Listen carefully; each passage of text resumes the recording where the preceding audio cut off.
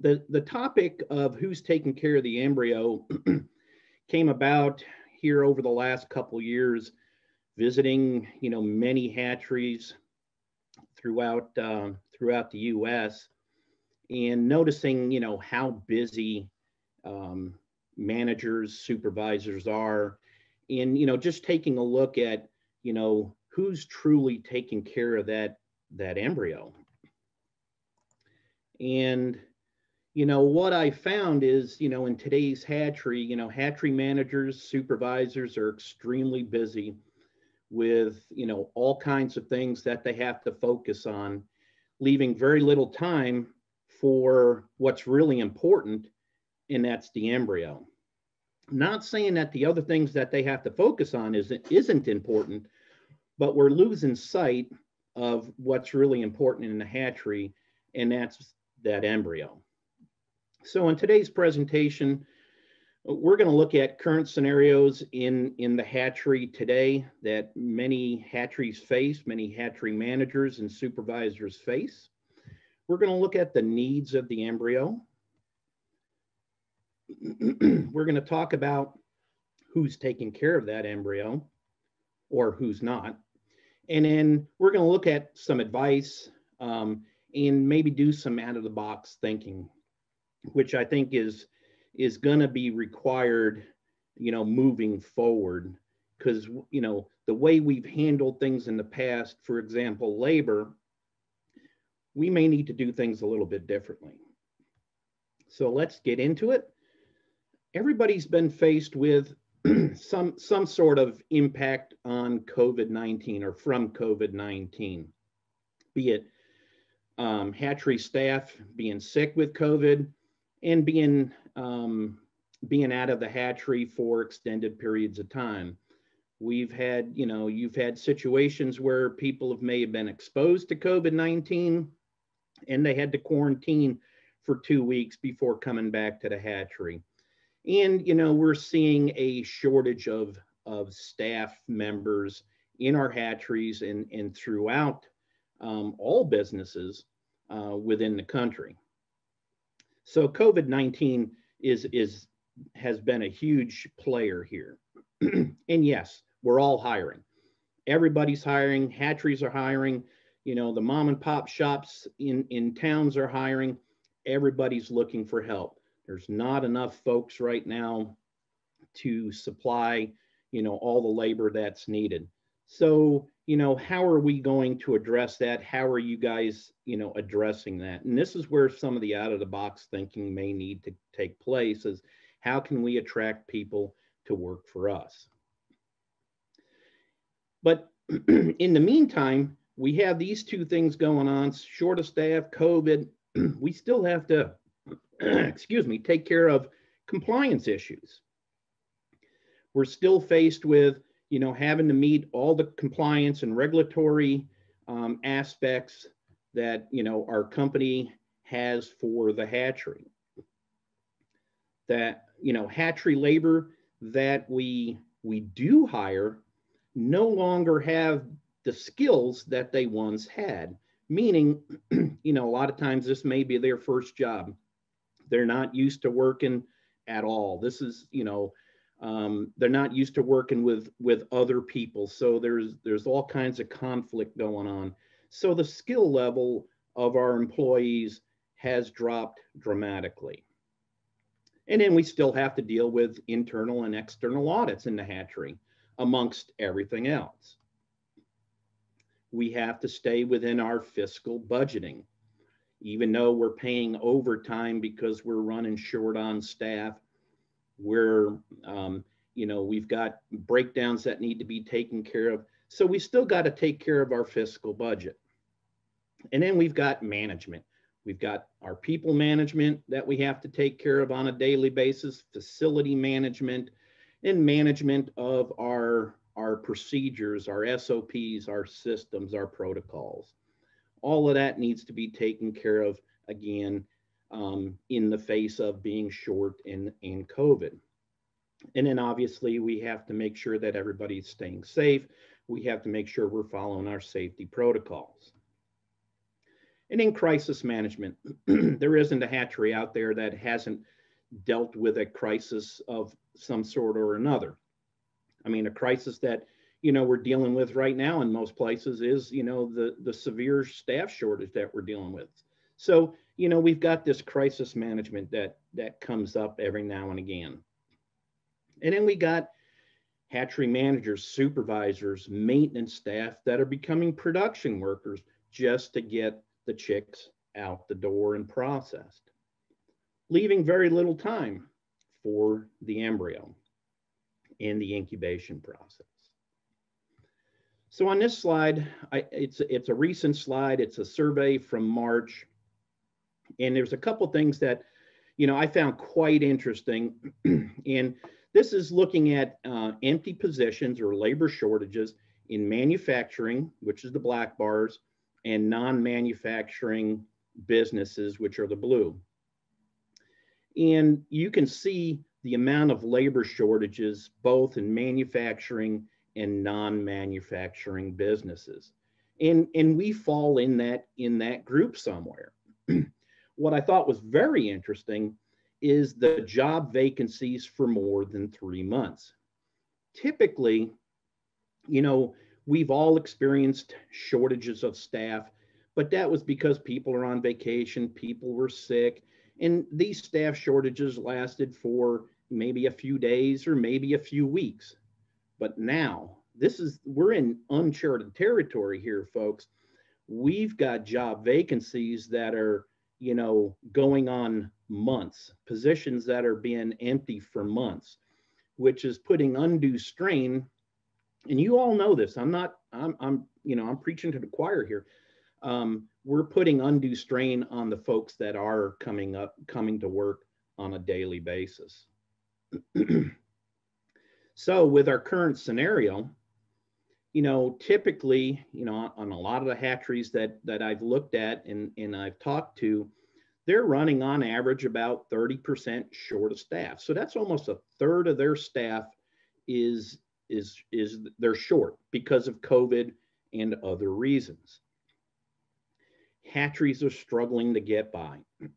Many hatcheries are basically in a survival mode.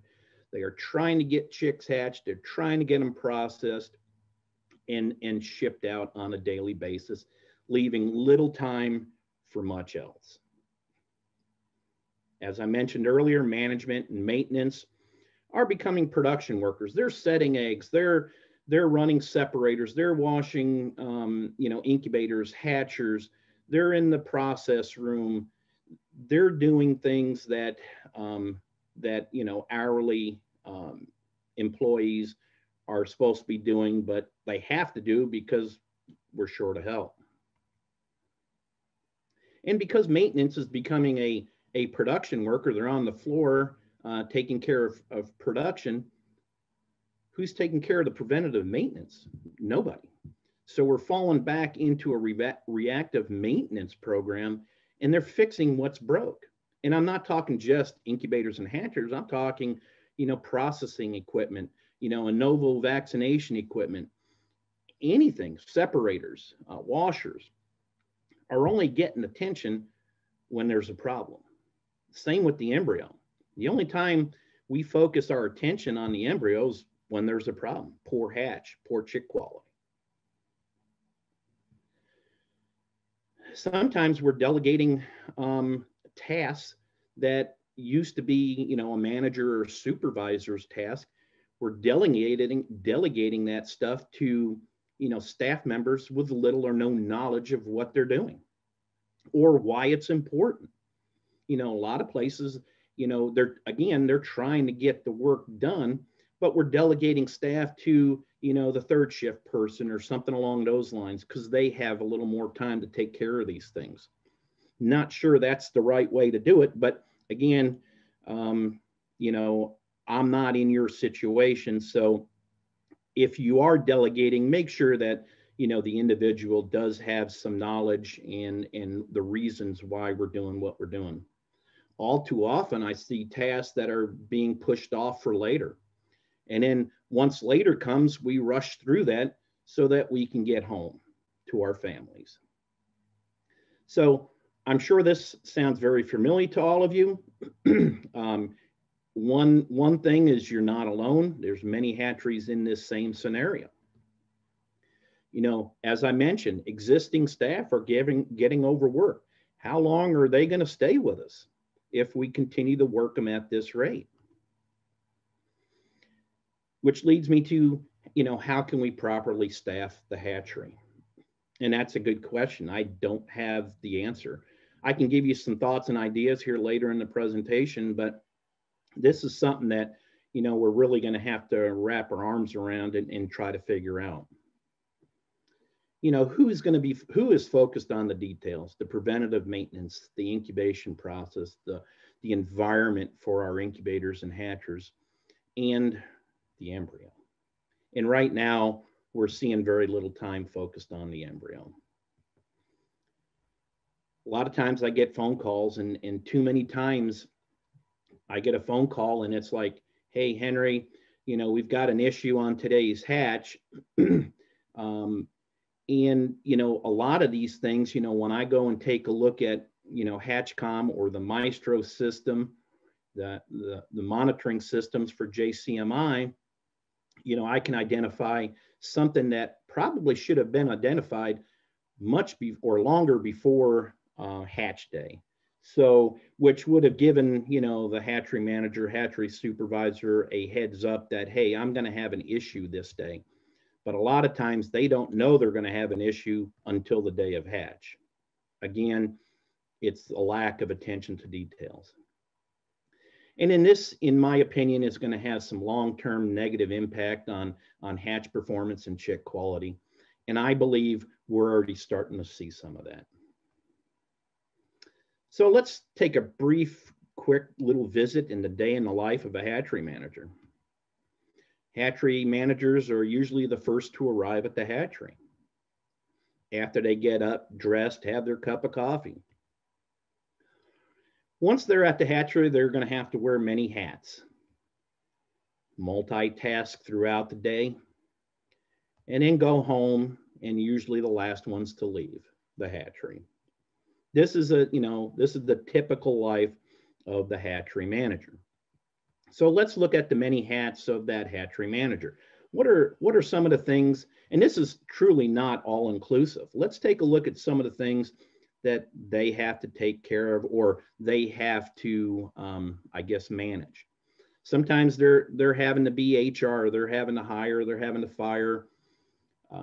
They obviously have to be the managers, so they're having to manage the process, manage the facility, manage the employees.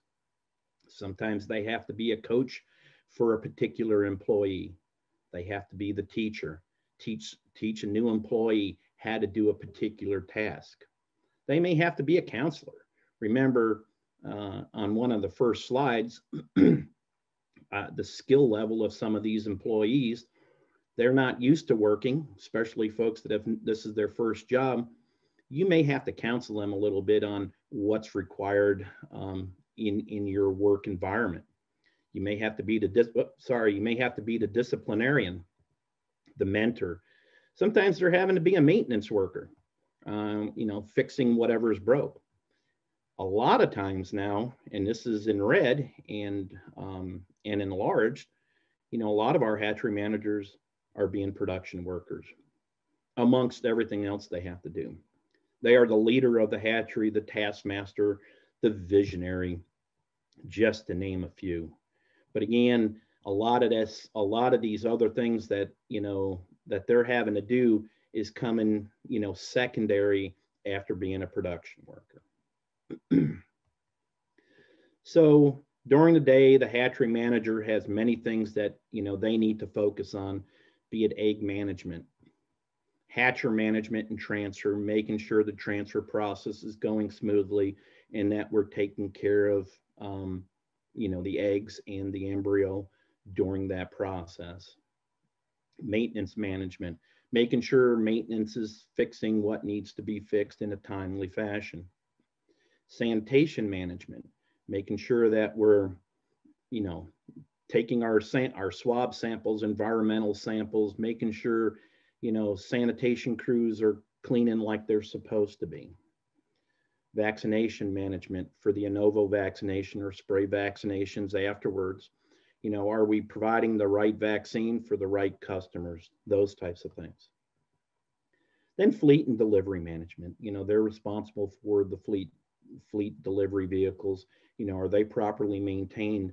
Do they have drivers scheduled to make the deliveries? All these things the hatchery manager needs to focus on.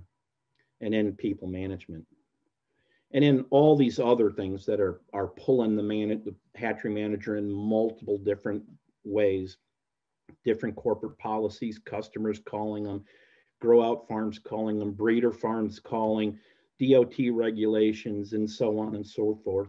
And then we got the ABCs, which is animal welfare, biosecurity, and safety, and compliance.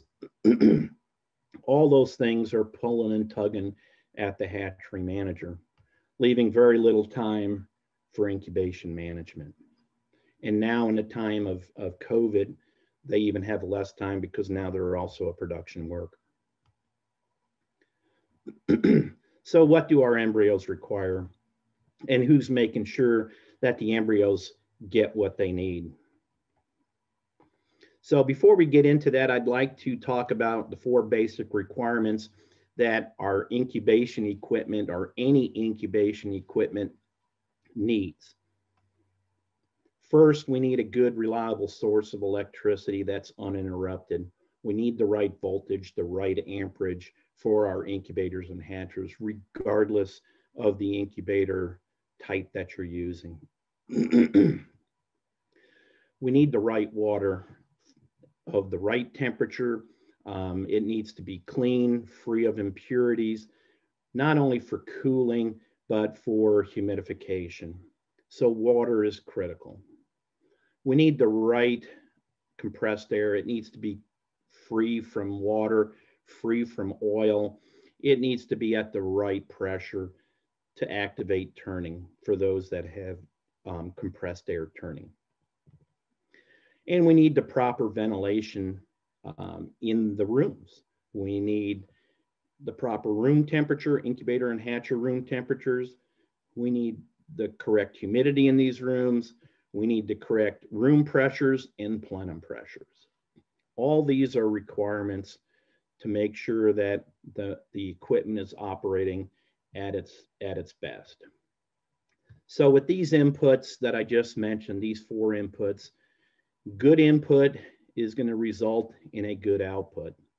And if we're taking care of these inputs, we're going to have, you know, good hatchability, good hatch fertile, and good chick quality. And as a reminder, you know, a lot of this information will be found in the operation manuals of your incubation equipment. So please refer to that. So let's look at the requirements for the embryo. And again, nothing new here. There's 4 basic requirements. I'm sure you all can recite this. First thing is we need proper temperature. We need good, even temperature, a temperature that is properly calibrated. And the temperature needs to meet the requirements of that individual, and we'll talk about that here shortly. We need the proper humidity within our incubation equipment to make sure that we have the correct moisture loss for that embryo so that the air cell gets large enough so when we do the internal PIP, or when the embryo does the internal PIP, they can get into the air cell and not struggle. Turning is critical, and we'll talk about these here shortly. And ventilation. The ventilation here is basically your damper openings, making sure that the dampers are working properly and that they're calibrated properly. Again, you know, with these 4 inputs, if we're meeting these requirements for the embryo, we're going to have a good outcome. So let's look at the 4 requirements, or the 4 essentials of incubation. We need the correct and even temperature. And it's this temperature, or this thermostat, is going to be, needs to be calibrated properly and according to the manufacturer's recommendation. Temperature needs to be even and evenly distributed within the cabinet. We need to correct humidity, and this too needs to be evenly distributed within the cabinet. The humidity sensor also needs to be properly calibrated. We need to have the correct oxygen and carbon dioxide levels within our machines. And this comes through our ventilation or our damper openings. If you have machines such as the James Way single stage machines, you want to, and you're using CO2 to control your dampers, by all means, you need to make sure that you're calibrating that CO2 sensor. All too often, I see hatcheries that are not calibrating these sensors on a regular basis, even though it's controlling the damper, controlling, you know, the levels of carbon dioxide, humidity, oxygen within the cabinet. We're not calibrating that sensor, and that's creating issues. Turning. We want turning of approximately 45 degrees. And I'm just going to, I'm going to briefly talk about, these things. If you want to know more about a lot of these subjects, we do have webinars, past webinars, especially on turning with Dr. Wineland not that long ago. If you want to know more about turning, please feel free to get on our website and go to that. So let's look at temperature. Embryonic development is controlled by the temperature. Temperature is one of the most important parameters in determining our incubation conditions. Temperature drives that incubation process.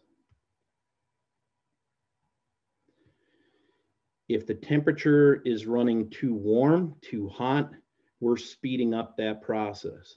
The embryo is going to run out of gas before hatching, or will hatch sooner than expected. The problem is we're going to have hatchability issues, hatch-fertile issues, and chick quality issues if we're running faster than we should be or too hot. So on the flip side, if we're running our temperatures a little too cool, we're slowing down that process. The embryo is not going to be developed to the point it needs to be for hatching. So what you're going to have is you're going to have green chicks. and that's going to be a problem for hatchability and for chick quality. Green chicks do not perform well out in the field. You've got the navel that's not healed. They're going to be prone to infection. Green chicks never perform very well out in the field. So you're definitely going to have some chick quality and livability issues. So for humidity, this too is quite important, along with the damper opening, to control the proper moisture loss within the machine and within the egg. Again, as I mentioned, we need the proper moisture loss so that the air cell is large enough for the internal pipping process. In multi-stage machines, in a lot of multi-stage machines, humidity can also be part of cooling. So as we're humidifying, we're spraying the cool water, we're helping cool that machine down, cool the embryos down. The thing with humidity spray as part of cooling, it is a localized cooling. So obviously you want to make sure your humidity nozzles are in good repair and we're getting the spray pattern that we're supposed to be getting. In single stage machines, during that first week, we're typically looking for higher humidity. Dampers are going to be closed. And the reason we want that higher humidity, the humidity actually helps uniformly transfer heat from the machine to the eggs. So we get good uniform heat distribution within that cabinet. So humidity is a love-hate relationship. We need humidity early on in the incubation process, at least with single stage, but then we've got to release that humidity out of that cabinet so we can get the proper moisture loss.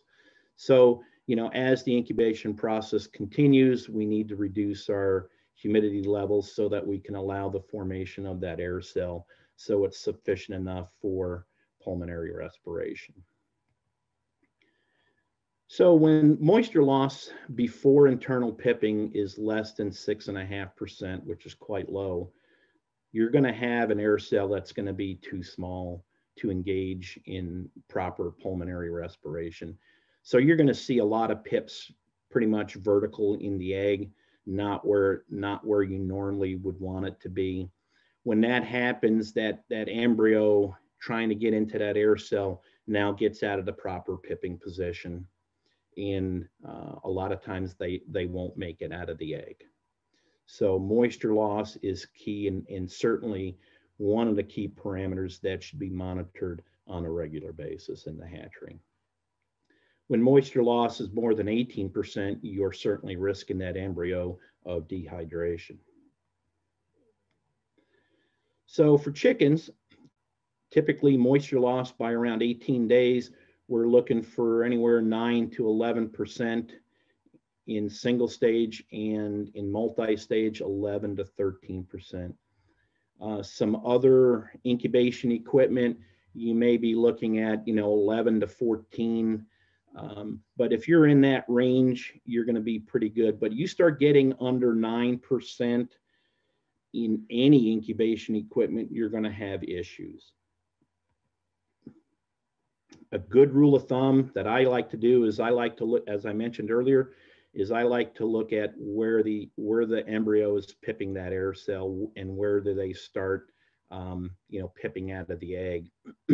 Is it higher than it should be? The other thing is that transfer, you can take a look, candle some eggs, and look at the size of the air cell. It can give you a pretty good indication of how big that air cell is and if you're in the right ballpark or not. And typically, for chickens, you want about 1/3 of the space inside the egg. You want the air cell to occupy about 1/3 of that space. The same with, ducks or waterfowl and turkeys. Obviously, they're going to sit in an incubator a little bit longer, around 24 days before transfer. Again, you want about 1/3 of that egg occupied by the air cell by the time we do transfer. And here's a picture of the chicken eggs. So again, about 1/3 of the egg. So with ventilation, the ventilation in our machines, any incubation equipment, the damper is going to control the ventilation within these machines. Now, be mindful that, we talked earlier about the requirements of the machines, making sure that we have the correct parameters in our rooms and in our plenums. So I'm assuming those are all going to be correct, as we're going through this discussion. But I just wanted to bring that up to you, that there's more than just the damper. We do have, room pressures and plenum pressures that will impact our ventilation as well. But provided everything's normal, our damper openings will control the amount of ventilation. We're controlling our oxygen, our CO2, and our humidity with our dampers. And in the early parts of incubation, we want a progressive increase of CO2. So with single stage incubation, early parts of incubation, dampers are closed or pretty close to being closed.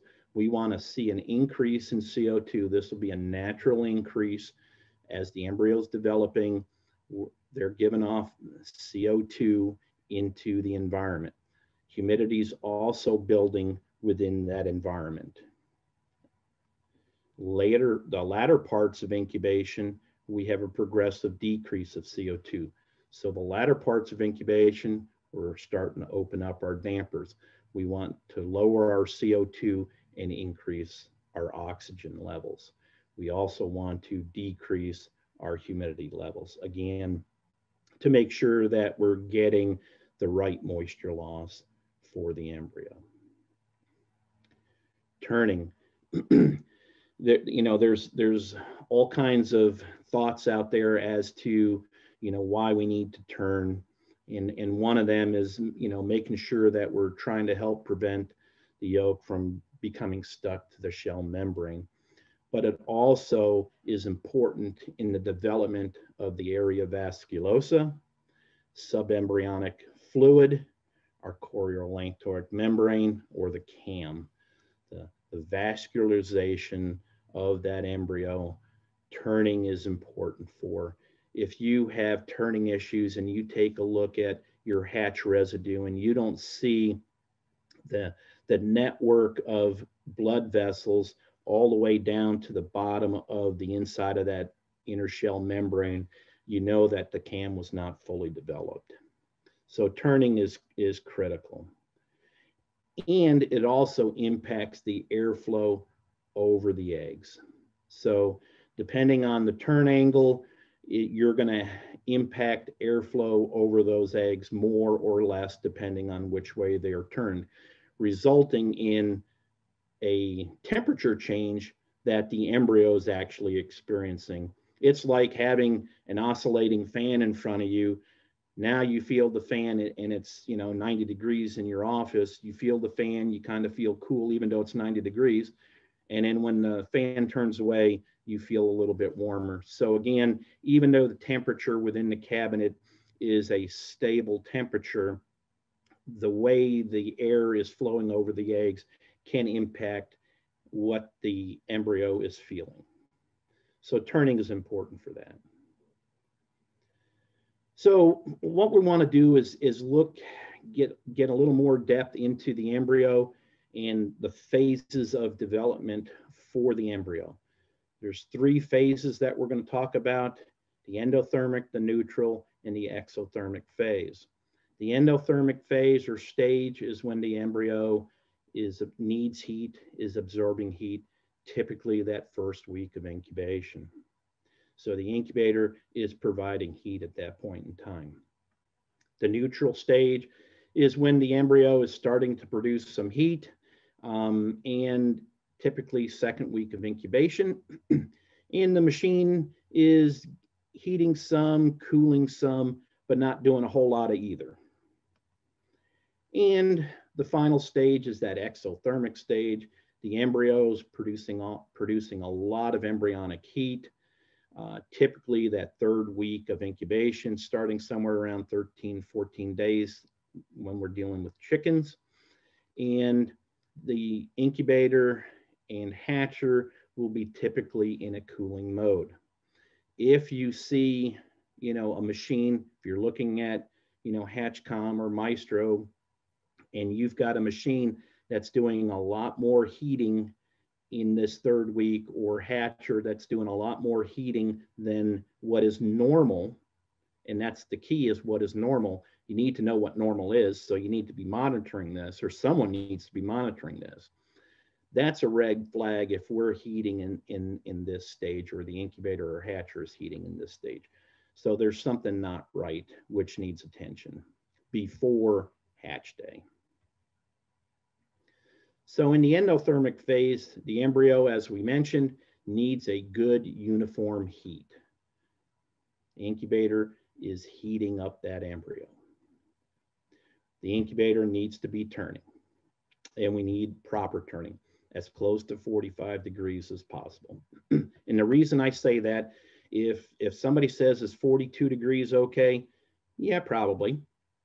But if 42 is okay, then someone's going to say, well, what about 40, or what about 38?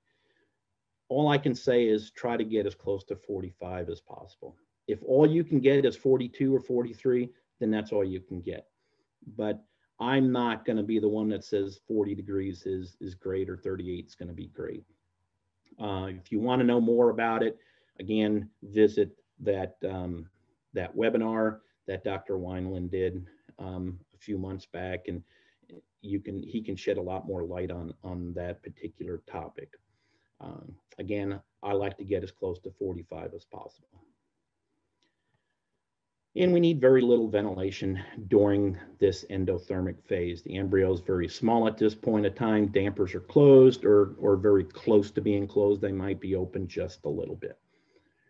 Remember, we're wanting to build humidity, naturally as the moisture is being released from the egg.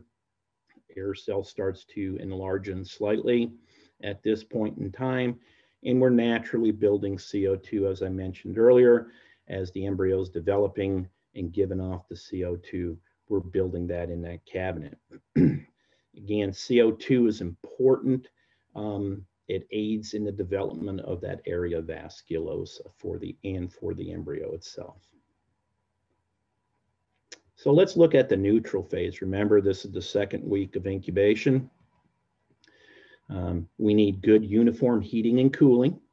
So, uniform temperature throughout the cabinet. Incubator is going to do a little heating, a little bit of cooling. We still want turning during this period of time. We're going to increase our ventilation, so our damper is going to start opening up at this point in time. Humidity, we're going to start lowering our humidity. Dampers are opening up because we need to achieve the proper moisture loss, as we talked about earlier. Same with CO2. We're going to start decreasing our levels of CO2 as we increase our damper opening and as we increase our ventilation.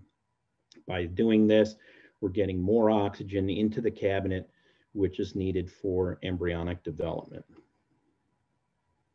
The exothermic phase, remember this is the last week, that third week in chickens. Our incubators should be at this point cooling. So we need good uniform cooling temperature. Turning is less important at this time. In our James Way machines, single stage machines, we typically tell customers they don't need to turn after 14 days. Now, I don't want you all going out and turning off your turning at 14 days. If you're not running the James Way machine, if you're running a different type of machine, please get with your incubator manufacturer and find out if that's okay. Because a lot of times, as I mentioned, we need that turning for a proper mix and a proper airflow within that incubator. So be careful with what you're doing there. We need an increase in ventilation. So dampers are opening up. Humidity levels continue to decrease so we can get that proper moisture loss.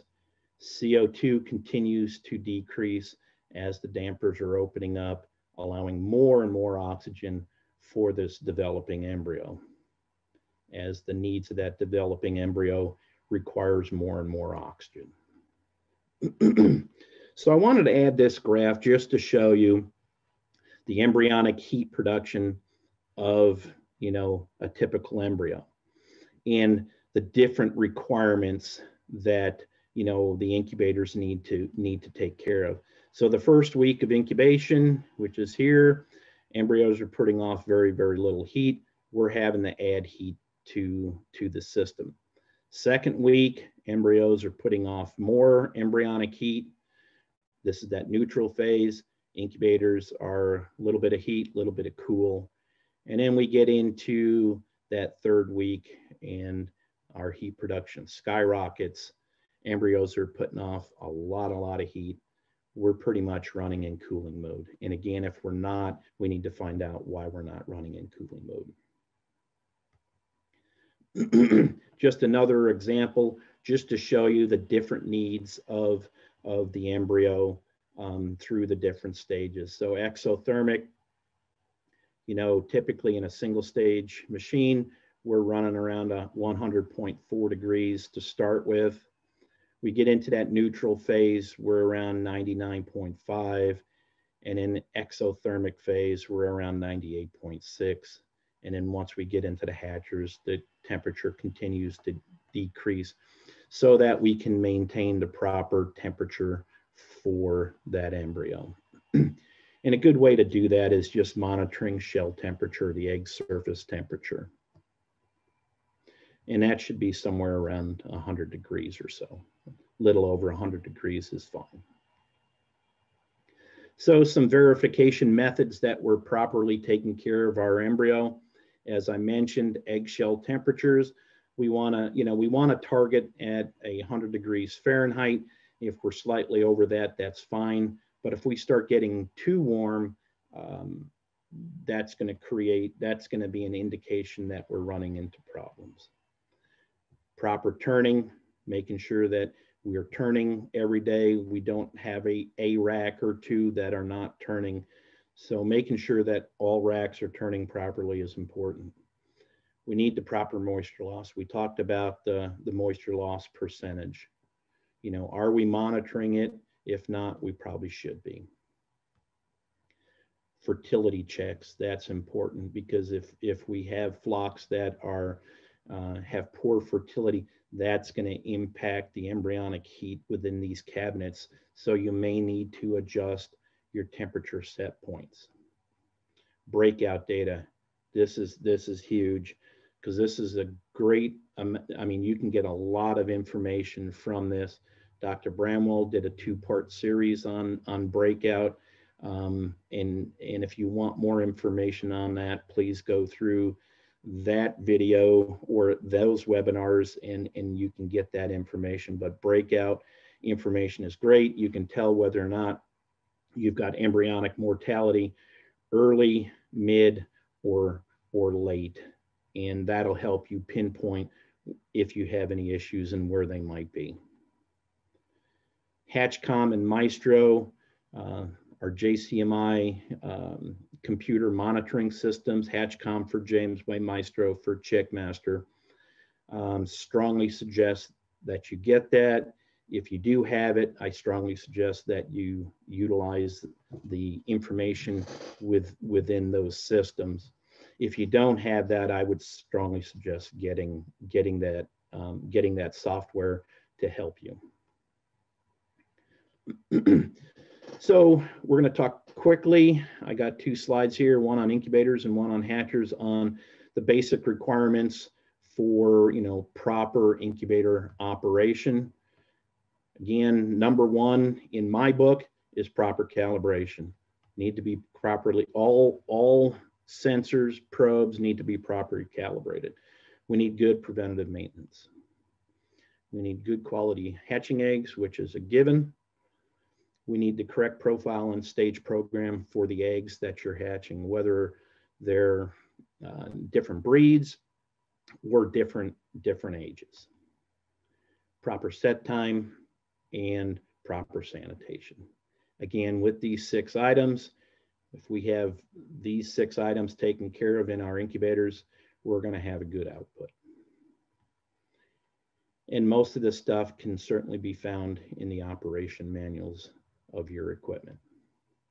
Hatchers, same thing. Number 1 in my book is proper calibration, again, of your sensors, proper preventative maintenance, proper transfer process. This is important to make sure that the embryo is being taken care of between the incubator and hatcher. We need the correct profile or stage program for that hatcher, and we need our proper pull times. This is important. It's important that we're not pulling at a specific time of the day. When I was running hatcheries, my motto was, we do not pull chicks before their time. So if we have to work around hatchers, we worked around hatchers. If we had to delay start, we delayed start. If we had to start early, we started early. We did what was best for the embryo. So we need our proper pull times. And of course, proper sanitation within our hatchers. Again, we meet those 6 inputs and we're going to have a good output. You're going to have a good result. And again, this can be found in the manuals. And this leads me to timely and proper response for alarms. A lot of times I go to hatcheries and the alarms are blaring and they continue to blare and nobody's addressing the alarms to me within a timely fashion. Now, whether or not they know what that alarm is and they don't feel it's important or whatever, but alarms are there for a reason. They indicate there's an issue. It needs to be taken care of, and it needs to be taken care of properly. Again, I go to hatcheries and I see doors open, especially like in hatchers. I see hatchers doors open And the reason they're open a little bit is to satisfy the alarm so that we're not getting an alarm. Well, to me, that is not the proper response to be taking. One, for the equipment, and two, for that embryo. They're still overheating. We just got air going over that sensor, making sure it's not alarming. So you're really not solving anything. And it's not even a Band-Aid, in my opinion. And, you know, we need to make sure that we're taking care of this, finding the root cause of these alarms and making the necessary repairs.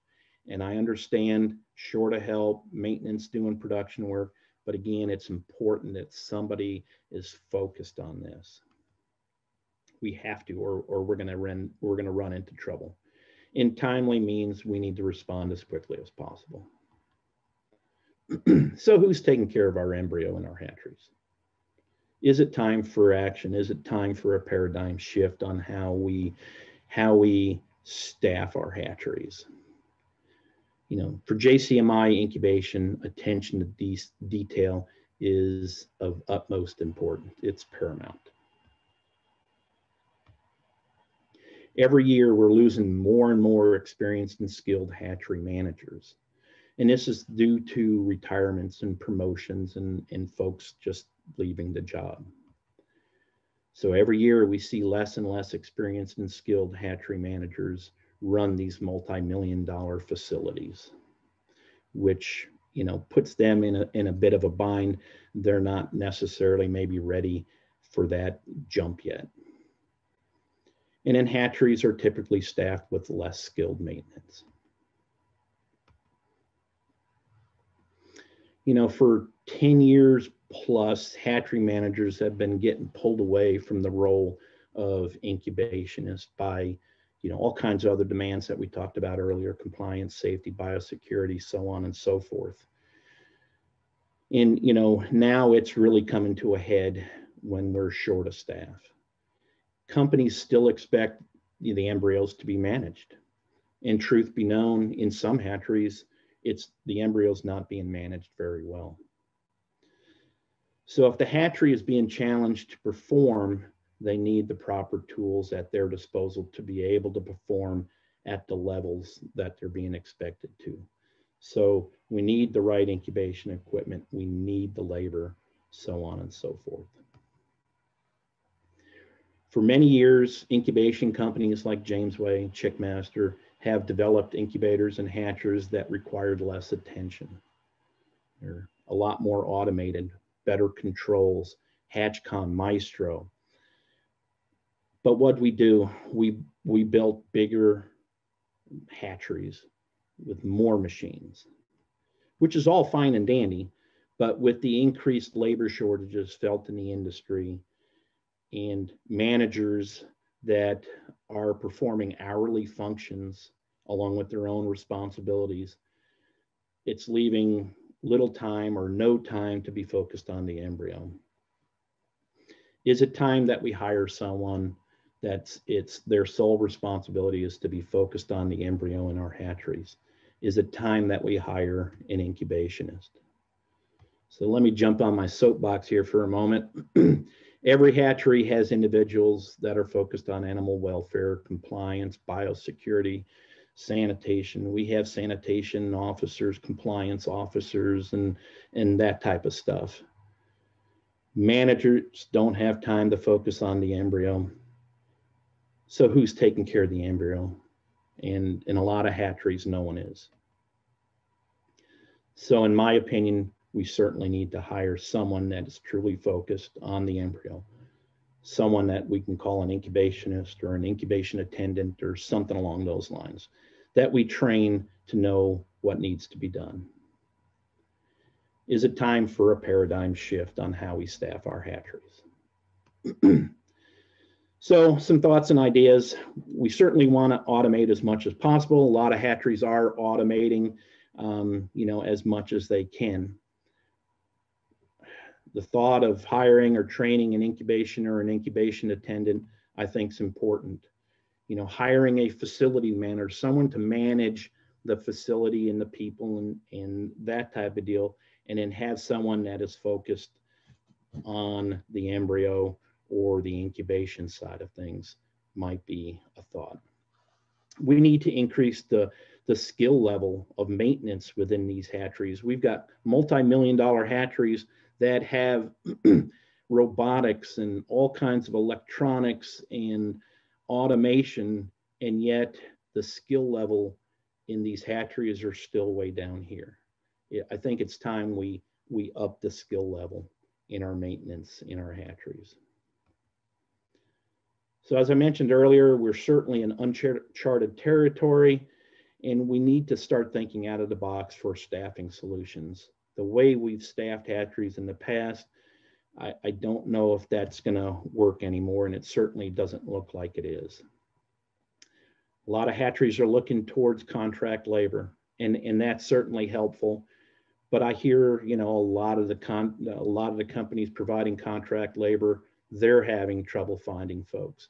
So I don't know if that's the solution either. It might be part of it.